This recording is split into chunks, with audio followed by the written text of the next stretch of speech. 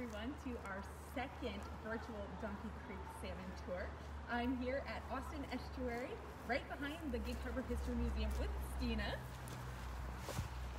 And we are going to be talking about this creek and the restoration that was done here.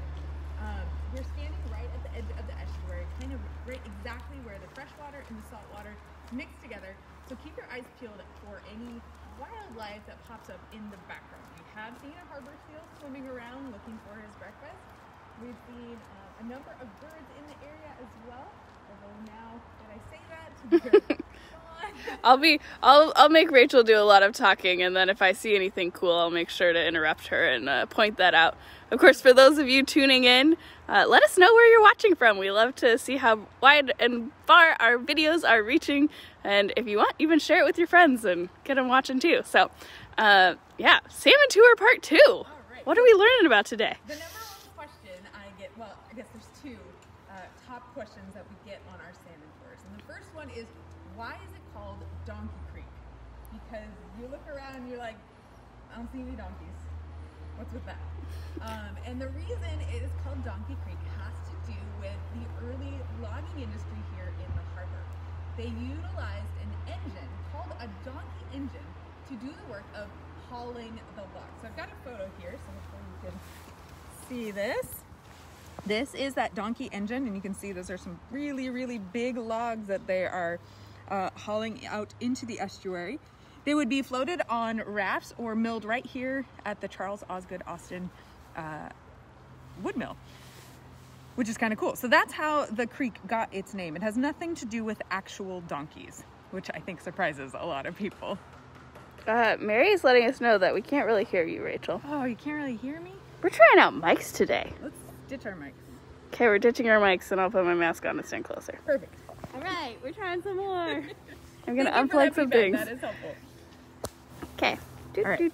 Hopefully you can hear us better now. I'll say that part about Donkey Creek again. Yeah, why not? All right, take two. Number one question. Why is this creek called Donkey Creek? Where are the wild roaming donkeys? I see them nowhere. Oh, this.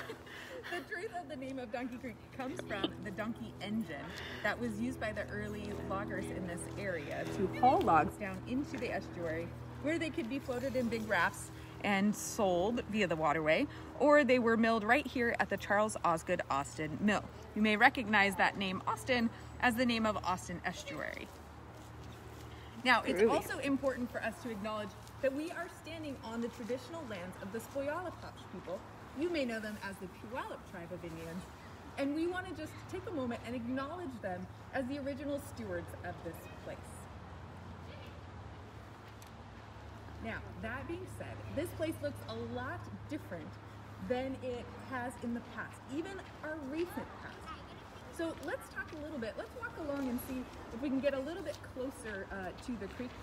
Again, keep your eyes peeled. I will say, in our very first tour, I walked up to this nice thing and wanted to make sure we talk about this thing before we leave it, although there will be more along the way. This is the second most frequent question I get. What are those weird, like, obelisk things? What's with the cement pyramids, or whatever you want to call these things? And what this is the original trestle bridge. These are called the abutments, and they held up the bridge that crossed the creek prior to about 1950 or so.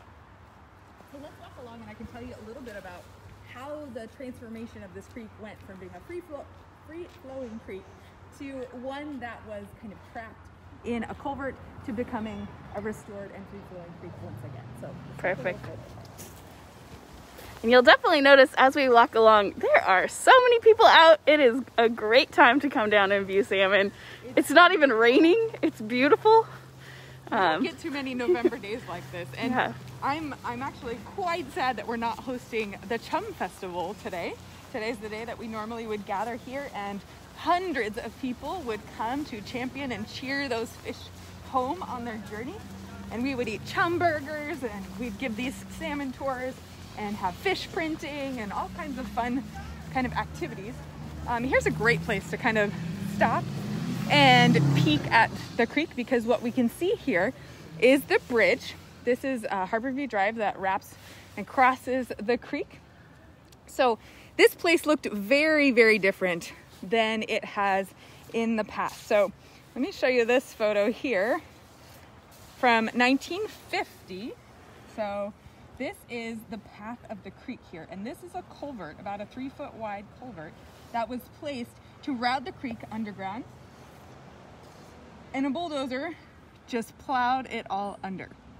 And that was so that they could put a road across and widen the trestle bridge that was there. So that original bridge was taken down, and those abutments that we saw were just kind of used as filler to fill in that area, and then the new road went on top.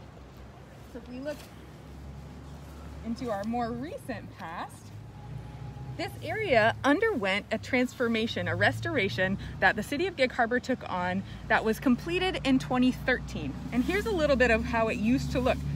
Here's that road that went straight across the creek running through a culvert right here. And that was excavated and removed. That's when those abutments were discovered, and the city thought that would make kind of a cool feature to pop up around the park. And I know that there's some signage being planned to explain what those are to all the curious passersby. I kind of want to step back a little bit more because you can see we have the old schoolhouse here, which is right behind us. So if we just kind of scooch back, get a really good... Isn't that crazy how close the creek is and how far the road is? So that road over there is still in place. So that kind of hopefully gives you a picture of what it is that we're kind of looking at here. Here's a little closer image of this is the whole area that has become the daylighted creek. And we say it's daylighted because now for the first time in over, 60 years, the creek has access to the daylight, and those fish have a really much more easy path swimming up. So let's go underneath the new bridge, and we can talk a little bit about the salmon life cycle and why this restoration was so critical to the health of the fish that live here. You can see this is a really nice, beautiful bridge. It's got some piping underneath it, and I like to reference that larger pipe. That's almost the same size as the one that salmon would have been swimming through. Now, you can look at the volume of water that we have here and see that this amount of water would never fit in a pipe that size unless the flow was really just gushing. And that is probably the main barrier that the salmon on this creek had. Welcome home, salmon. Swim through this fire hose, please. Exactly. That's a really, really great way to compare it, because it really is a huge barrier for them. So let's look at our creek and see if we may see a salmon or two wander by, or if we're really lucky, we may see a salmon predator or two. We have spotted harbor seals swimming up this length of creek on a high tide like this. We've got about a 12-foot high right now, and it's just now cresting down, which is the perfect time for salmon viewing. Wow. I at least see a salmon carcass. Ooh, that's a good sign. That kind of, gonna awkwardly point to it. Merp. Over there. Here, we can do kind of a fun trick when it comes to viewing our fish. Stina and I utilize polarized sunglasses, so that kind of cuts down on the amount of glare. So Stina, pop your lens over that, and maybe we can see even easier into the creek. The sun's making it fairly visible. Yeah. I see our shadows. Hi. Hi. All right, let's talk salmon life cycle a little bit. So salmon have a really incredible life cycle. They begin as eggs that are laid in freshwater streams. And for this species, the chum salmon, they're going to be laid in this time of year. So late November is perfect for them. The little eggs are going to stay in the gravel of the stream until about January, when they'll hatch. Once they hatch out of their little eggs, they're going to go head down and swim to try to stay anchored in that sediment. They don't want to be free flowing in the creek because they'll just get washed right out. Think of how much rain and water we have landing in our watershed and flowing and filling our creeks. They're really swollen in those January months. So our little babies, they head down. Around March or April, depending on the temperature and the flow of the water, they're going to head up to the surface. They're going to grab a mouthful of air. That's going to inflate their swim bladder and give them sort of the gas that they need to be able to be neutrally buoyant in the water. Then they're going to make their way slowly out the creek. And they usually kind of group together in numbers, so you could come here around tax day and see little kind of handfuls of baby fish migrating out. They're going to acclimate right here. This is the place where freshwater and saltwater mix together. And we can tell that because the water volume of the stream changes with the tides at this location. So we know we have saltwater influx. On a low tide, you can also see evidence of barnacles that are forming on these rocks. Well, barnacles can only live in saltwater. So we know that saltwater comes up this high. And the mixing of freshwater and saltwater together in the estuary is what allows salmon to undergo this remarkable transformation called smoltification. Now, when we do this with kids, we always have them act it out because we learn with our bodies, right, when you're younger.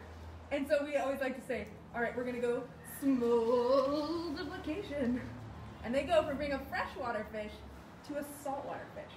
And from then on, their entire lives are spent in the saltwater, getting big, getting fat, until a little alarm bell goes off in their brain and says, it's time to head home.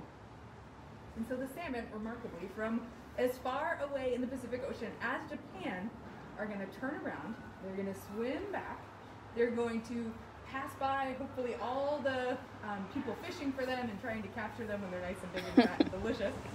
And they're going to make their way to their home stream. Now, they navigate a couple of different ways. They can use the magnetic field of the earth. They kind of imprinted upon that and have this roadmap in their brain. They can also use their nose. And salmon noses are not like our noses. Our nose connects to our mouth, so you can breathe through your nose or your mouth. Salmon don't breathe through their nose. It's just a little cup that's filled with some nerves.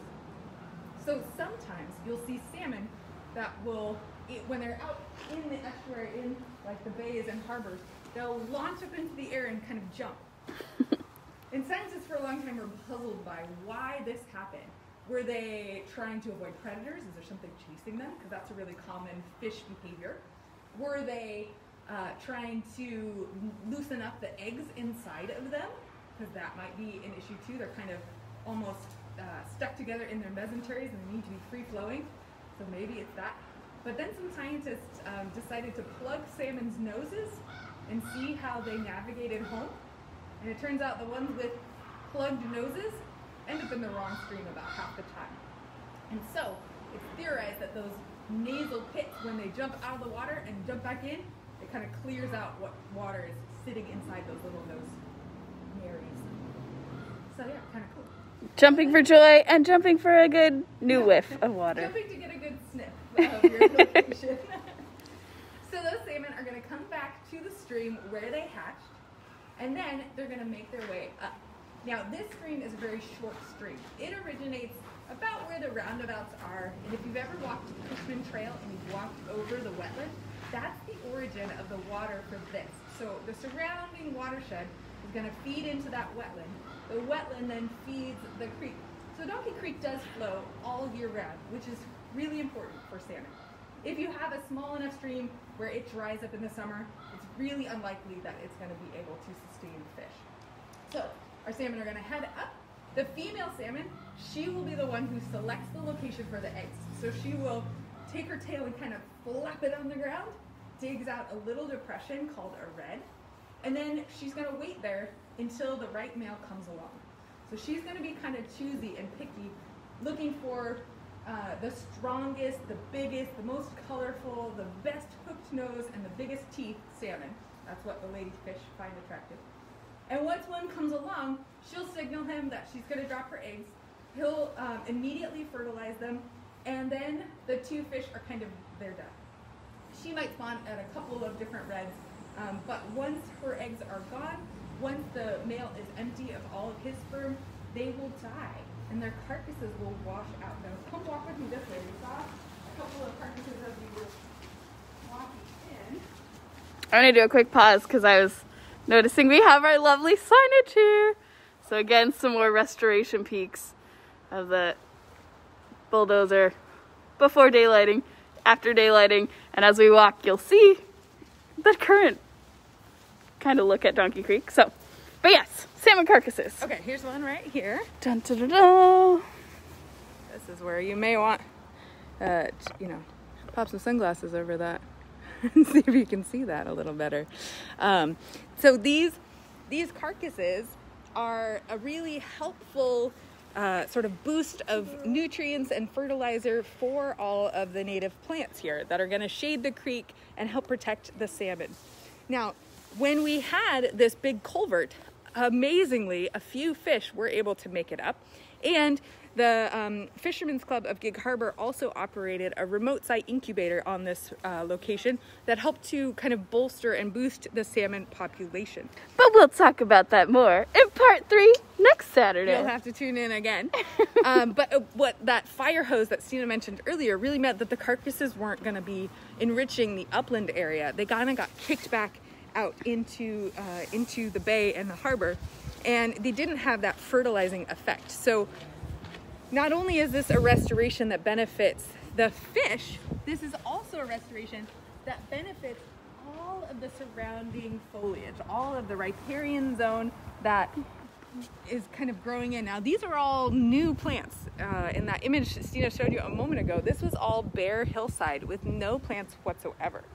And native plants were planted, but of course we always get a few invasive species that kind of take over in any disturbed area, like this Himalayan blackberry. Himalayan blackberry. Dun dun dun. Then we have little volunteers like this. This is a big leaf maple, and though the leaves are pretty small right now, this is a species that can be gigantic, and it can Bold tower move, little over maple.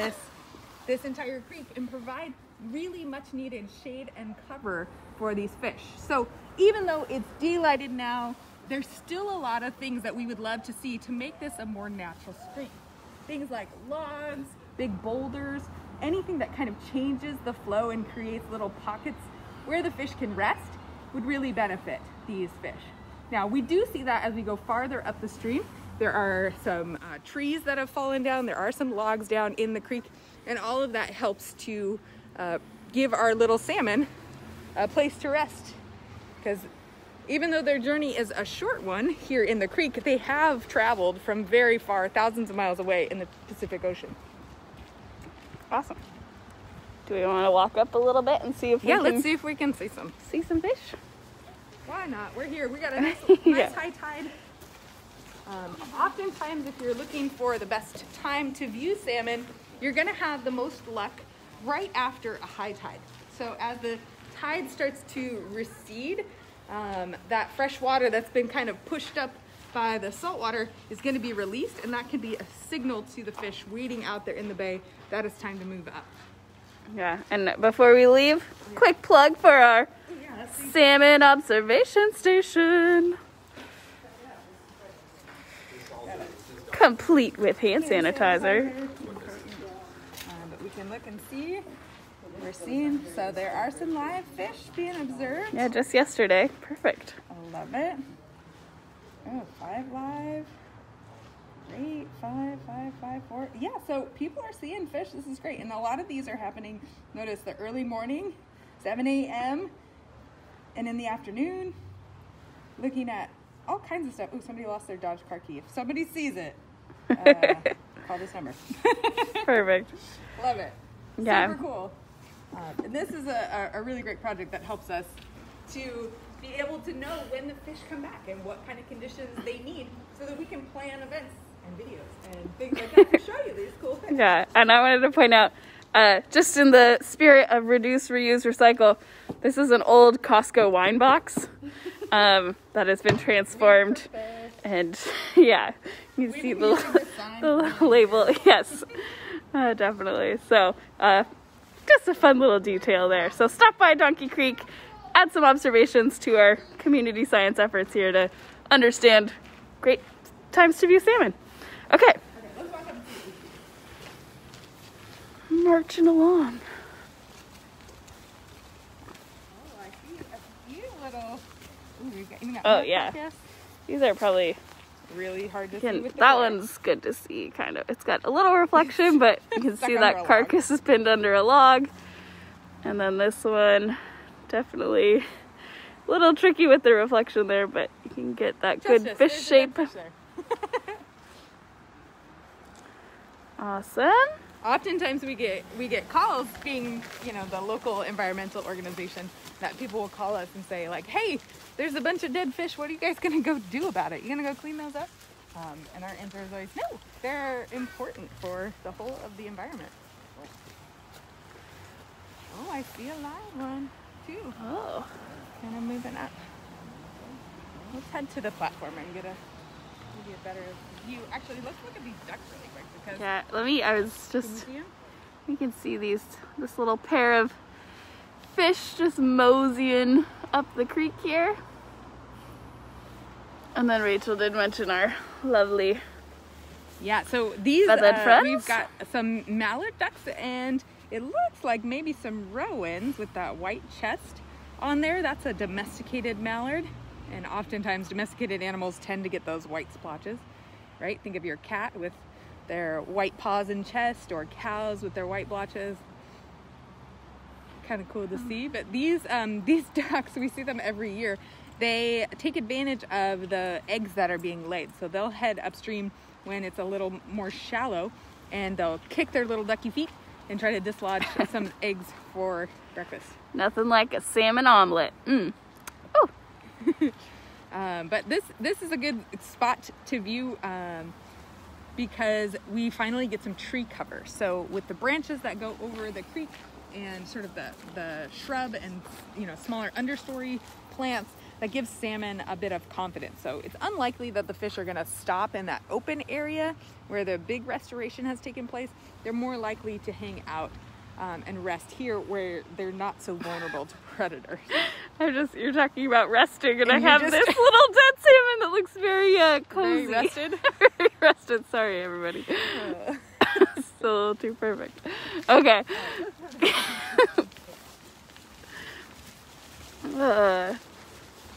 Again, for those of you who are tuning in, if you want to leave in the comments where you're watching from, we love to know. I see Austin out there. I'm guessing we got some Pennsylvania. Is that where you're at?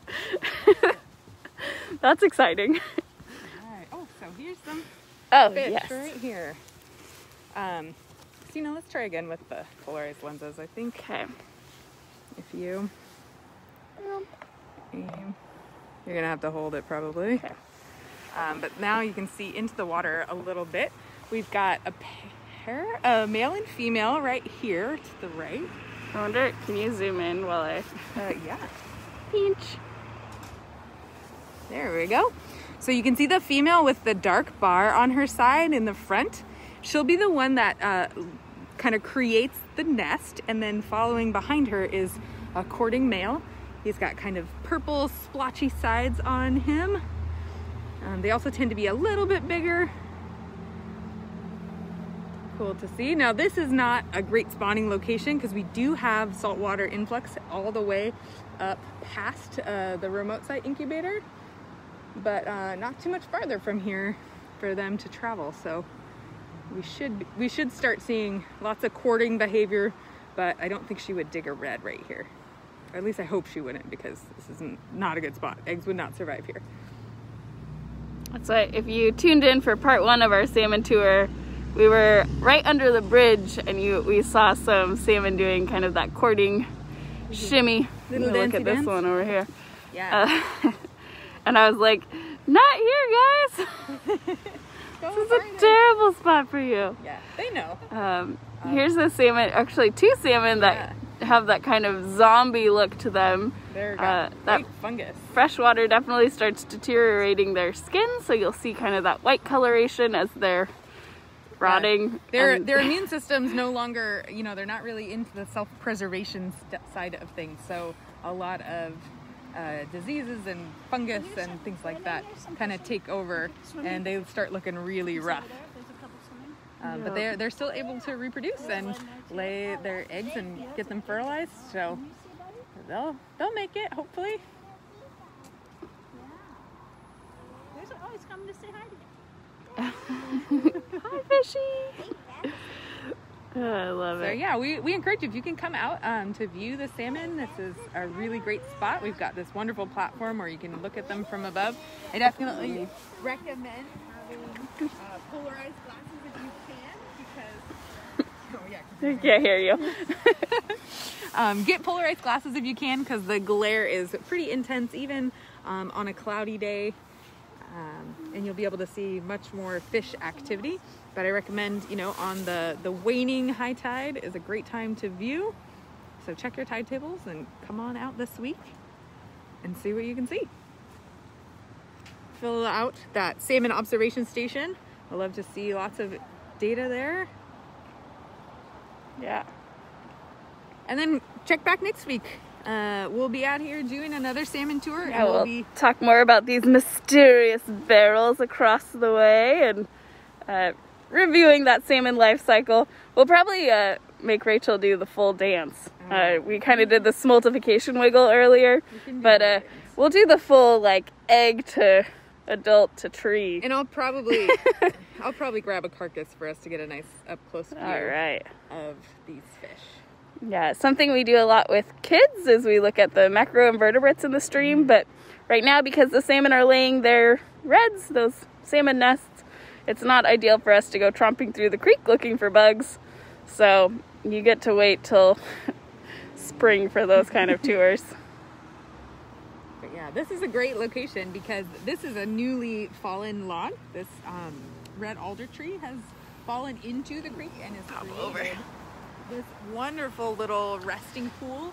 So the salmon, they may have to jump a little bit, but you can see there's fish on the left side, on the upstream side of this. So they can make it. Might be fun. It would be fun to see this one like hop over it. How you gonna do it, buddy? He'll probably wait till the water level drops and then he's like, oh no, I gotta go now or never. It's probably hard to know that, like, okay, if I jump over this thing, is there actually water on the other side? Like, Yeah. Get the periscope out. Interesting.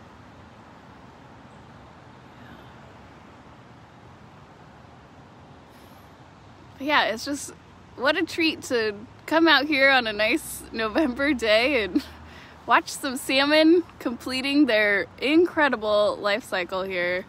And we're just so excited that we get to bring that salmon magic your way. Oh yeah, just like Rachel said, there's fish on the other side. They're hanging in there. So cool. So incredible. All right. Well, I think, is there anything else for our Donkey Creek virtual tour number 2? Learn to have fun. Learn, have fun. Of course, if you enjoyed this content, I guess definitely feel free to share it with your people. Comment, like, all that stuff. Those are easy, fun, free ways for you to support Harbor Wild Watch during these kind of weird, wild times. And of course, if you want to make a donation, that's available on this link, as well as our website. And you can even become a Steward Club member. Rachel and I just filmed a Steward Club only video yesterday, so we'll be featuring that in the Steward Club's monthly little email there. Other fun emails to get involved with are the weekly wild side, and that I'm hearing a lot of ruckus up here. But that is a fun email that is a weekly thing. It has a creature feature, a stewardship tip, and all of our upcoming events for the week. And so despite the pandemic, we're out and about bringing you fun, free digital content, and we hope you are enjoying it. So with that, thanks for tuning in to our second part of our virtual Donkey Creek tours here today, and we appreciate all of you for tuning in and learning and having fun with us. So with that, happy salmon weather!